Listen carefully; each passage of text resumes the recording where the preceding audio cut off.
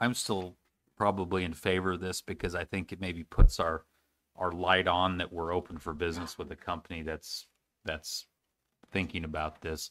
But that is an unusual. There was an article in the Wall Street Journal, I think today or yesterday, about churches now adding solar panels. Now that wasn't a solar farm because the tax credits are so lucrative.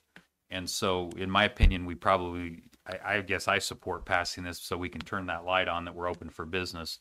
If a company would want to relocate to this area, that the tax credit, is important to them, and or they have cultural items within their company that